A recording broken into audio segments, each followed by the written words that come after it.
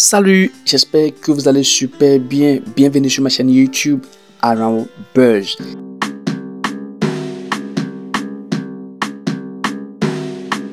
Merci de vous abonner. Lui, Gassier, avant demain 18 h, doit quitter le territoire ivoirien. Je pèse mes mots et je le dis de façon claire et de façon honnête.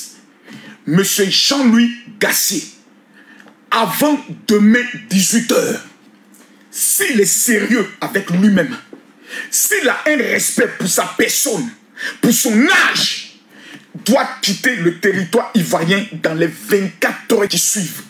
Nous n'avons aucun problème avec la France. Nous aimons la France, mais cet individu qui est venu vendre, qui a été acheté dans le but de saboter le football ivoirien, dans les 24 heures, doit quitter le territoire ivoirien. Sinon, le peuple de Côte d'Ivoire ne répond plus de sa sécurité.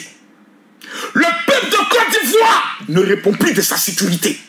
Dans les 24 heures, M. Jean-Louis Gassier doit quitter le territoire ivoirien. Le président de la République de Côte d'Ivoire, Papa Ado, Papa Ado, président. Voici le début de la vidéo pour vous. N'oubliez pas de vous abonner, de liker et surtout partager cette vidéo, les gars.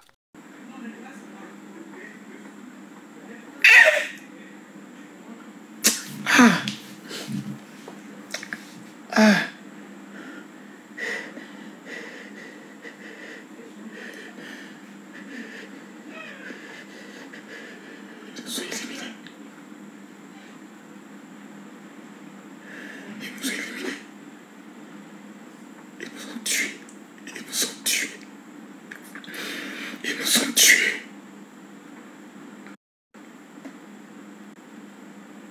Ils nous ont humiliés devant le Mali, devant le Burkina, devant la Guinée, devant le Cameroun, devant le Ghana. Ils nous ont fait ça. Ils nous ont fait ça, nous. Ils ont même pas tenu compte des 4000 morts que la Côte d'Ivoire a connus. Oh Jésus. Ils nous ont tués. Ils nous ont tués. Ils nous ont tués. Ils nous ont tués. Ils nous ont tués. Ils nous ont tués.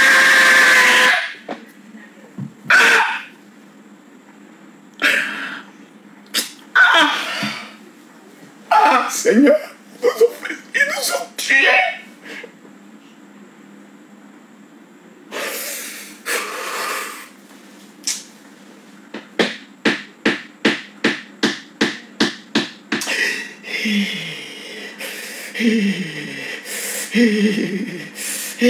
Les gens sont venus sortir du stade, voilà la maison combat.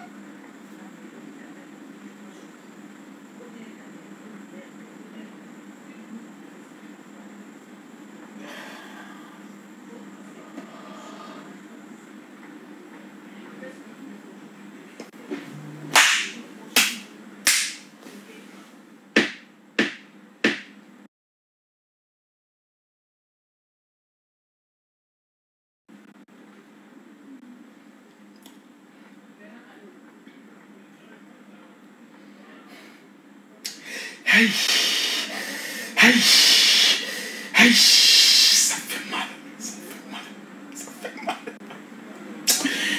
Pou, pou, pou, pou, pou. Oh, oh.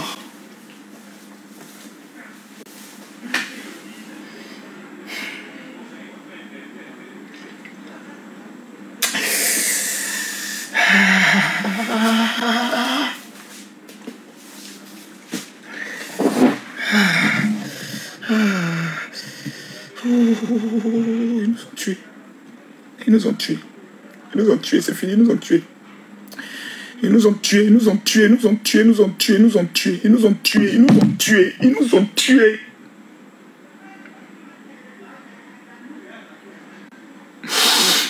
Oh. Oh. Oh.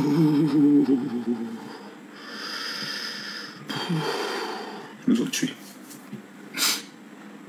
Les amis, partagez le direct s'il vous plaît. Partagez le direct. Partagez le direct s'il vous plaît. Oh, oh, oh, oh, oh, oh, oh, oh, oh, oh, oh, oh, oh, oh, oh, oh, oh, oh, oh.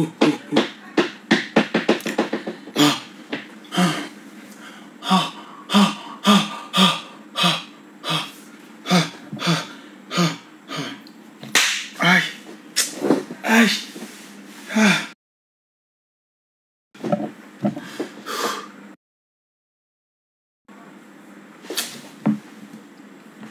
Il dit,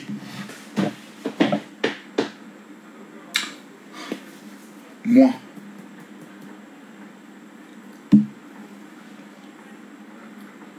vous allez me tuer. Je juge. Ok. Les amis,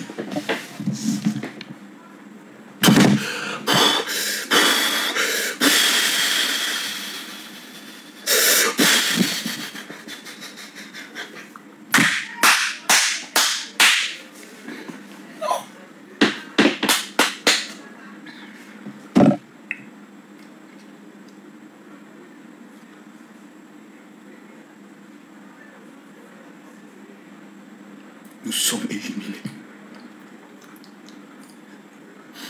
1 milliard de dollars jetés à l'eau. Même pas le deuxième temps. Qu'avons-nous fait? Qu'avons-nous fait? Quel est notre crime? Quel est le crime qu'on a commis pour que les gens nous fassent ça? Quel est le crime qu'on a commis pour que nous puissions, nous, 40 ans après, être humiliés de la sorte par notre équipe nationale?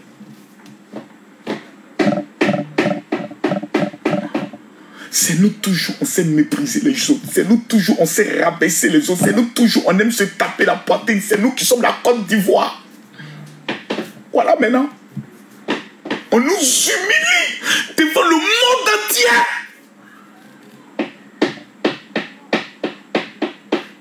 Ah, aïe.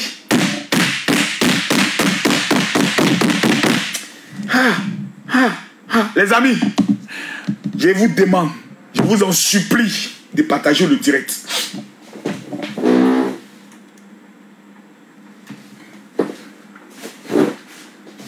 Mathieu, j'ai mal, mais là même ne vient pas. J'ai mal. Pardon? Non, je ne peux pas vendre mon maillot. La Côte d'Ivoire ne m'a rien fait. La Côte d'Ivoire, Seigneur Jésus, Seigneur Jésus. Aïe, aïe, Seigneur Jésus.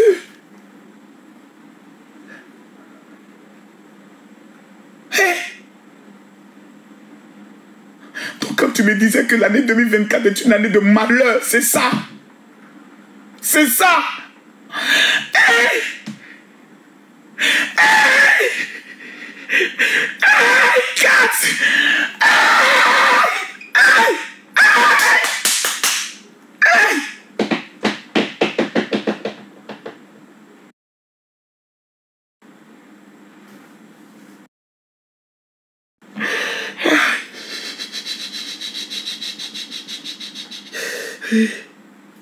Hey. Oh, qu'est-ce que nous avons fait? Qu'est-ce que nous avons fait? Qu'est-ce que nous avons fait?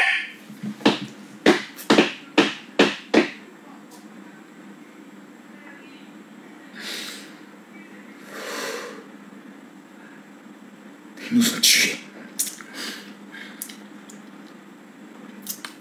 Aïe. Les amis, je pense que si quelqu'un un jour parmi vous, Mathieu, si un jour quelqu'un parmi vous est un Ivoirien, Si quelqu'un a mal comme j'ai mal, je vous demande pardon. Tapotez, partagez le direct, mettez les cœurs, il faut que je parle. C'est qu'en moi, si ça ne sort pas, je vais mourir. Si c'est qu'en moi ne sort pas, je vais mourir. Si c'est qu'en moi, ça ne sort pas ce soir-là, je vais mourir. Moi, je suis déjà cabri mort. Je suis déjà mort. Si on me prend, on m'amène en prison, c'est pas grave.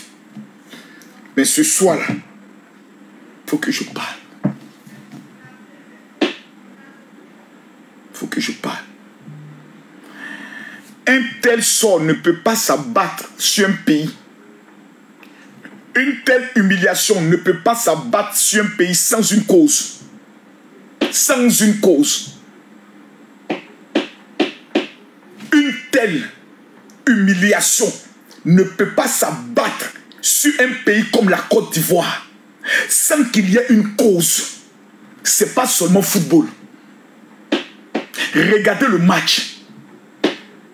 Tu as l'impression que Dieu nous a... C'est-à-dire comme pas Dieu, laissons Dieu. Comme si nous avons été exposés à la vindicte populaire mondiale.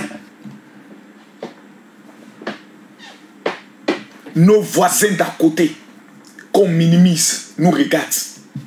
Les pays dont on estime que nous sommes les rivaux en matière de football, comme le Cameroun, nous regardent.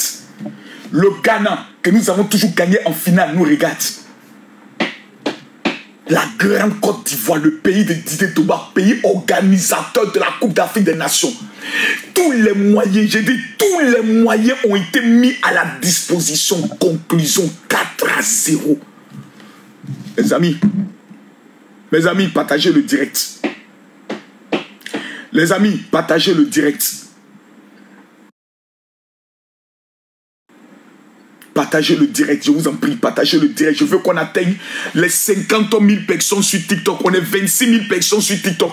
Je veux qu'on atteigne les 20 000 personnes sur Facebook. Partagez ce direct. Mathieu!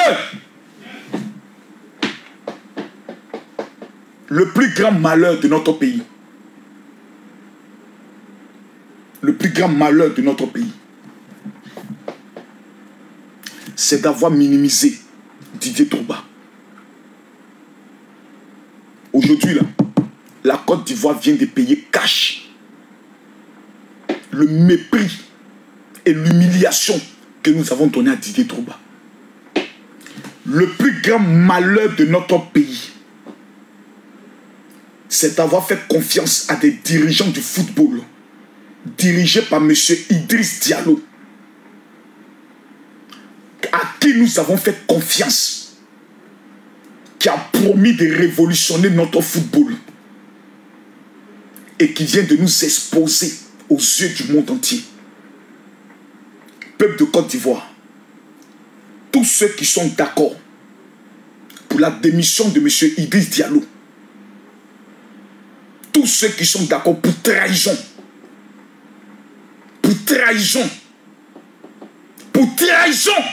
face au peuple de Côte d'Ivoire, je vous en prie, partagez le direct, mettez les cœurs. Partagez le direct, mettez les cœurs. Si d'ici 20 heures, M. Idriss Diallo ne rend pas sa démission à la tête de la Fédération ivoirienne de football, il sera le seul comptable de la suite des événements. Je répète et je pèse mes mots.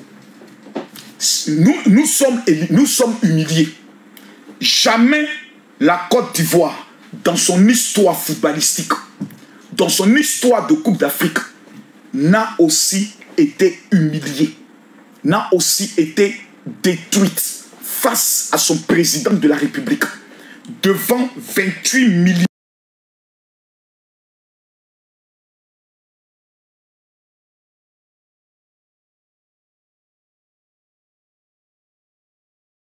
Les 20 heures, je vais donner 48 heures à une âme patriotique pour ce pays. S'il aime ce pays, s'il aime le pays, la Côte d'Ivoire, si cet homme un jour a aimé ce pays, ce monsieur doit venir devant le peuple de Côte d'Ivoire, se mettre à genoux, demander pardon et déposer le tablier. Monsieur Idriss Diallo, toute son équipe qui ont pris le soin de prendre la tête de la Fédération ivoirienne de football doivent venir devant le peuple de Côte d'Ivoire déposer le tablier. Dans le cas contraire, ils seront comptables de tous les événements qui vont suivre. La colère des Ivoiriens ne va pas baisser. Nous n'allons pas appeler à un lynchage populaire. Nous n'allons pas appeler à la destruction ou à brûler la Fédération ivoirienne de football. Ce n'est pas la maison de leur père, ce n'est pas la maison de leur grand-mère ni de leur grand-père. C'est la maison des Ivoiriens. Mais les individus qui incarnent le football ivoirien, qui nous ont imposé un maillot à 60 000 francs, qui nous ont volé nos tickets, qui ont pris l'argent du peuple de Côte d'Ivoire et qui nous ont arnaqués. Cette arnaque, on doit payer. Quelqu'un doit payer. Monsieur Jean-Louis Gassier, avant demain 18 h, doit quitter le territoire ivoirien. Je pèse mes mots et je le dis de façon claire et de façon honnête. Monsieur Jean-Louis Gassier, avant demain 18 h, s'il est sérieux avec lui-même, s'il a un respect pour sa personne, pour son âge, doit quitter le territoire ivoirien dans les 24 heures qui suivent. Nous n'avons aucun problème avec la France. Nous aimons la France. Mais cet individu qui est venu vendre, qui a été acheté dans le but de saboter le football ivoirien, dans les 24 heures, doit quitter le territoire ivoirien. Sinon, le peuple de Côte d'Ivoire ne répond plus de sa sécurité. Le peuple de Côte d'Ivoire ne répond plus de sa sécurité. Dans les 24 heures, M. Jean-Louis Gassier doit quitter le territoire ivoirien. Le président de la République de Côte d'Ivoire, Papa Ado, Papa Ado, président, ils t'ont fait ça. Président, Idriss Diallo t'a fait ça. Président, Amisha t'a fait ça. Président, président, président, président, président, Amisha et Idriss Diallo t'ont fait ça. Président, Papa Ado, Papa Ado, Papa Ado.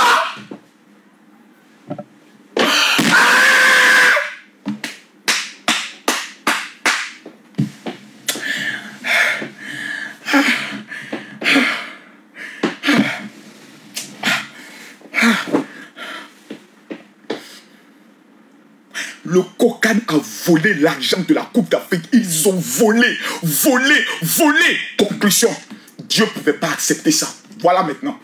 Ils ont été mis à nu. Ils ont été humiliés. Ils ont été rejetés.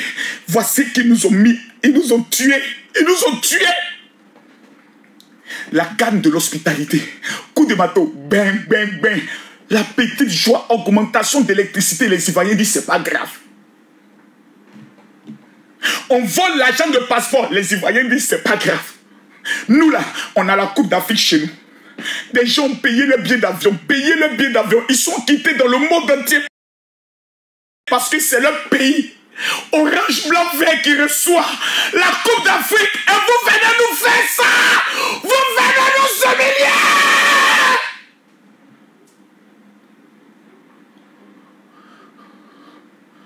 Vous devez payer. Vous devez payer. Vous devez payer cela. Vous devez payer. Au plus fort. Président, votre gentillesse et votre silence doit prendre fin.